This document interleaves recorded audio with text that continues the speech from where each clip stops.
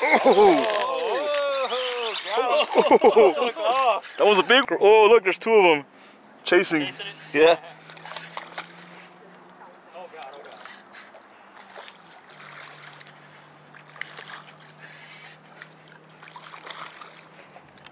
Oh.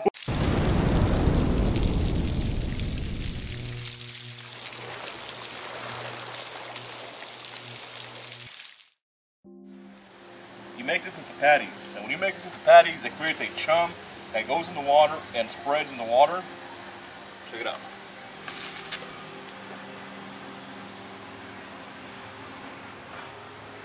You see, it's a mix of a bunch of stuff. I don't know what's in it, but it works. All right. So I'm gonna show you how to make it right quick before we head out. All right.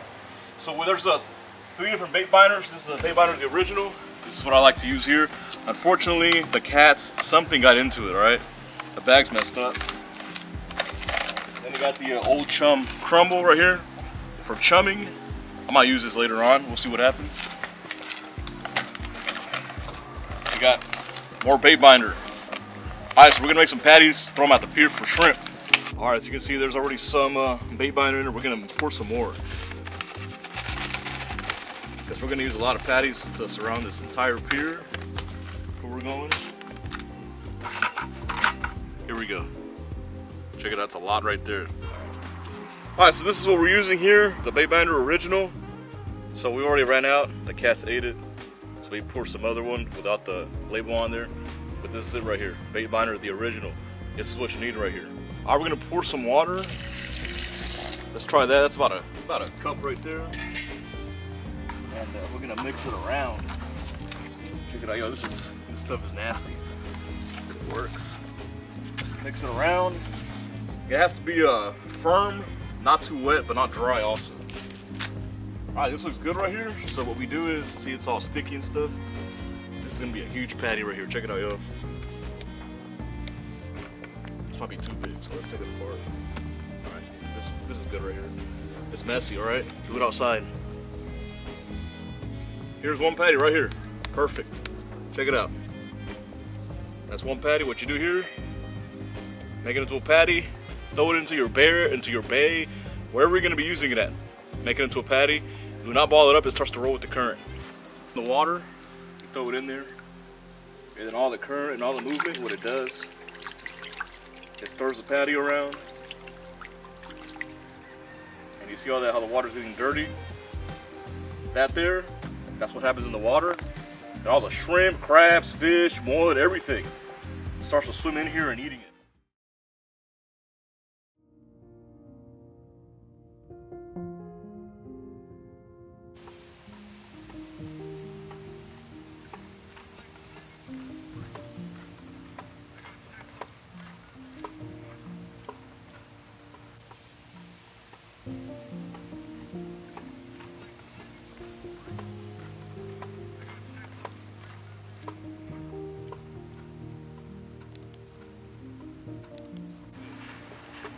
Nothing going on here. Never. Not even a hard head. Today, a lot of mullet.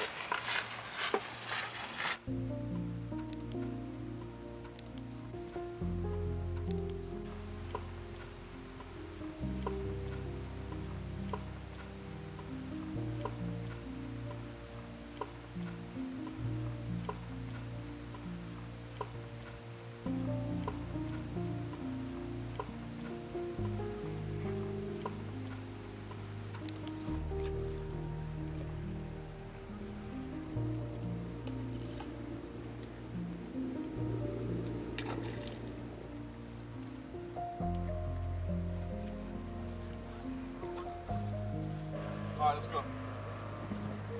Patty's in. Here's the first patty. Check it out, y'all.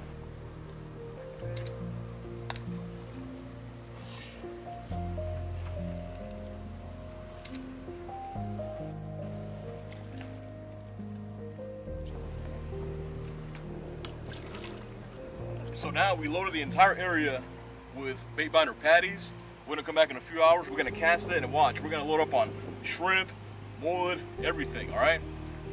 Tomorrow morning the conditions look really good for mackerel and pompano. So we're gonna keep these mullet and shrimp inside the house where it's cool And hopefully they survive till tomorrow, because I have a feeling that tomorrow it's gonna be fire.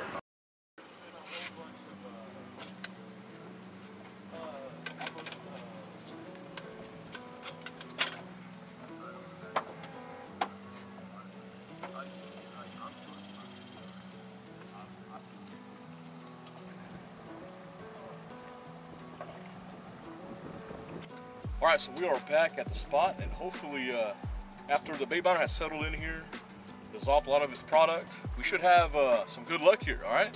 So hopefully we'll get a bunch of shrimp. We need to mull it also for tomorrow if we go fishing, so we should do good, all right? Let's get the cast in there and see what happens.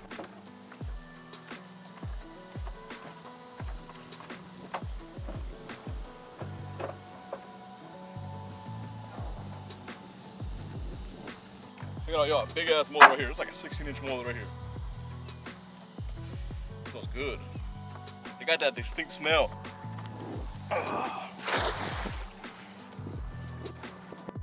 Looks like we got a gigantic mullet. 2 big mullet and a pinfish. Great bait. Check it out. Perfect. Let's put them out right here.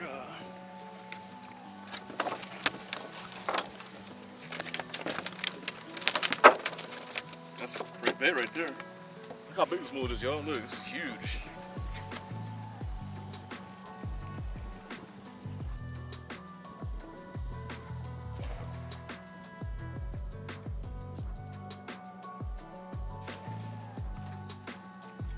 Check out another one. That's 4 already.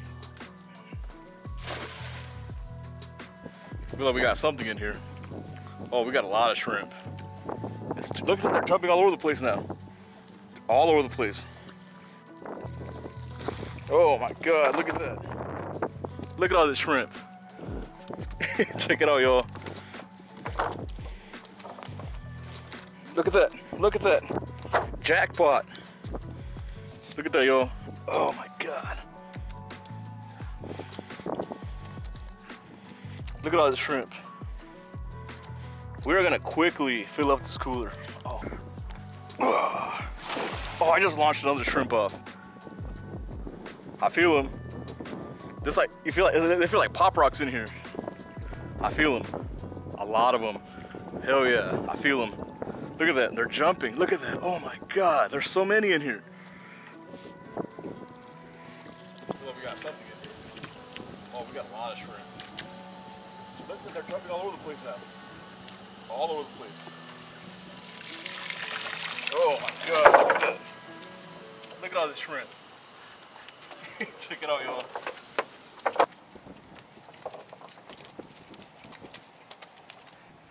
Every cast, we're getting shrimp. Check it out, y'all. 1 cast net.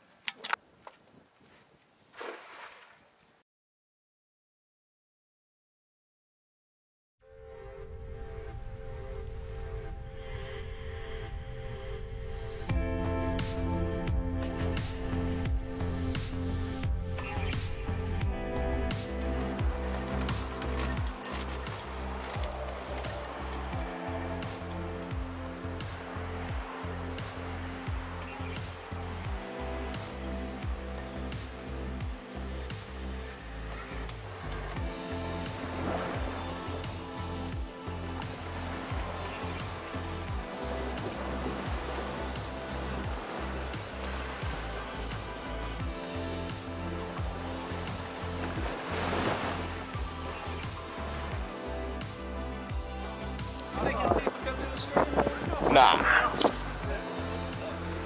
Man, this is like...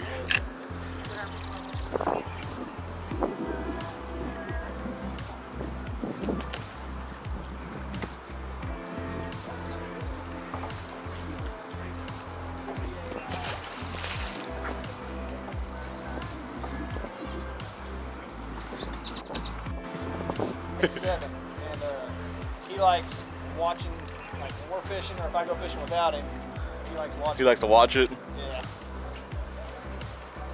Look at that. Ah, this is a little one.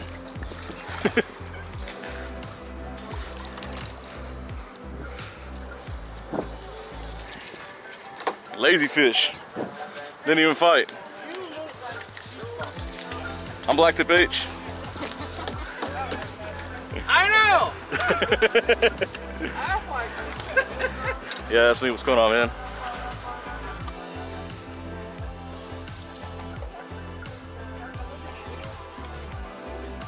That nice back right here.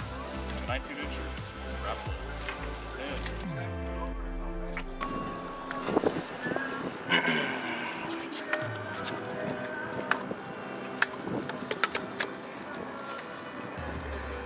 Oh shit, I forget you're supposed to cut the tails off, huh?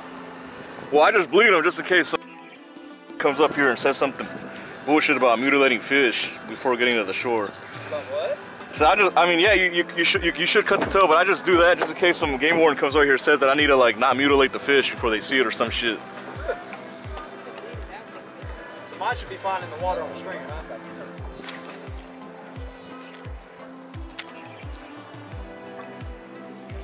Oh my god. Swam under.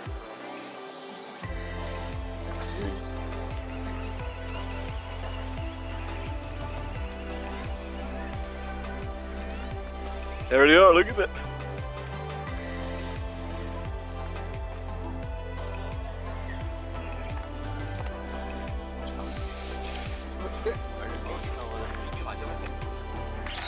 Oh, that was a big one. That's a big one, dude. I'm gonna need the net for this one. All right, excuse me. This is a big one.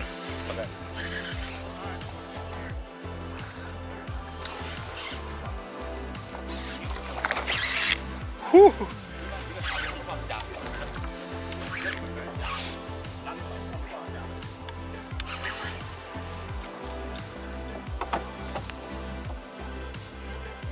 Mike Long. Mike Long. Oh yeah. There we go. That one hit it pretty hard, man.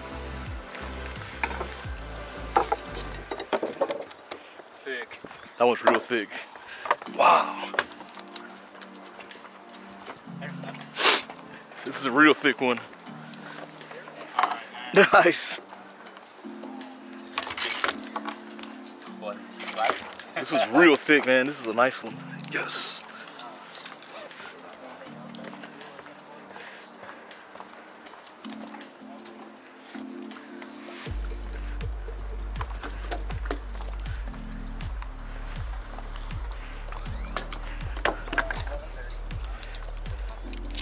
How big is this one? Like 25?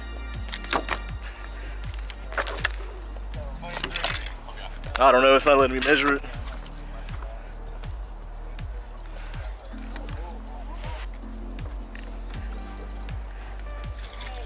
Ooh! Oh shit, dude!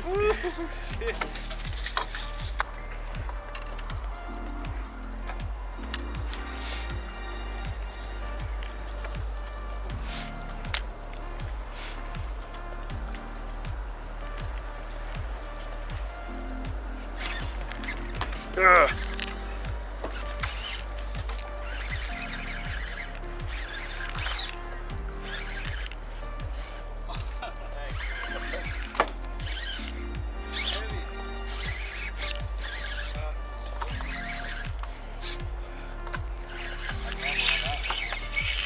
Woohoo!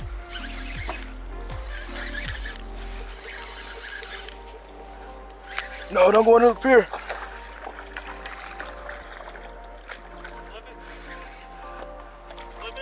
Huh? I'm gonna, well, nah, I'm gonna flip it. Just don't want to hit anybody.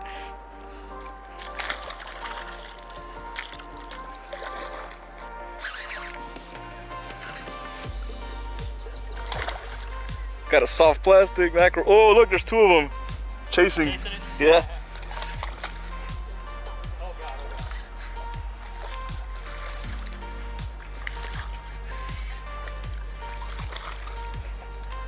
Oh.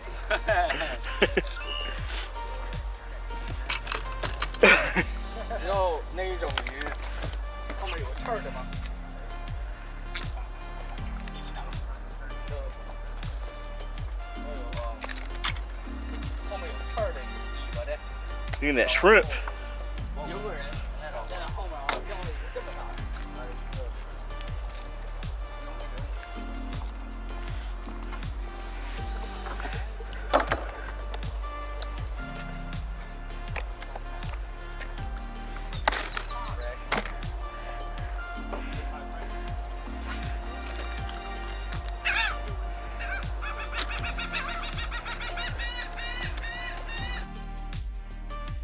here in Texas, this phenomenon is extremely rare, especially in the upper Texas coast.